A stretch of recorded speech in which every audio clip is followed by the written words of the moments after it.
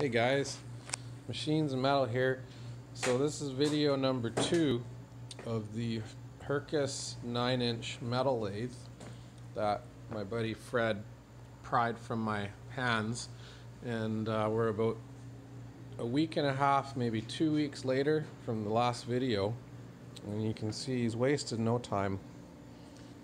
Gotten this thing stripped right down piece by piece, and lovingly removing the paint. You remember this was green in the last video, and it's all removed and cleaned.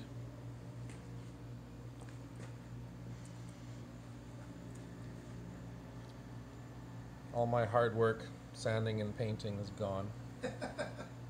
But needs a few parts, primarily a half nut assembly. These are worn right out. I don't know if you can see that close in the video, but we're looking for a set of those. Make another video of this in another week, and he's probably going to have it all back together, and he'll be making mini steam engines with it.